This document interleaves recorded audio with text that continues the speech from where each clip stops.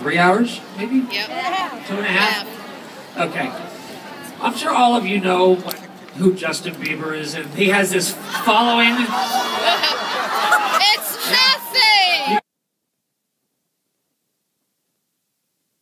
They're these believers or whatever they are. Okay, we gotta come up with a nickname with you guys, because it was for myself anyway one of the nicest afternoons that I've been lucky enough to spend with both his fans, himself, his family, and it again reminds me of maybe through all bad there's a little good. And when I got the privilege yesterday of watching the 300 or so of you get to sit with him and get to share stories and experiences.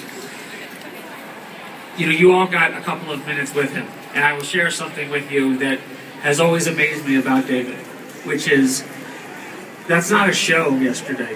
When he sits down, I just saw everybody shake their heads.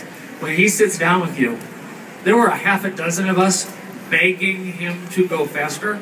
So, you know, if you want to throw stones, throw them at me and maybe some other folks, but not him. He would have stayed there all night. And at one point, we asked him to hurry up. His response was, I got nowhere to go.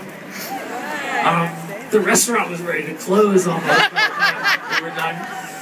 I left at 3. I understand you guys didn't leave till 5. But I appreciate they didn't have to use the tear gas or anything else for you guys. Obviously, the #1 team, of course, is David Cook.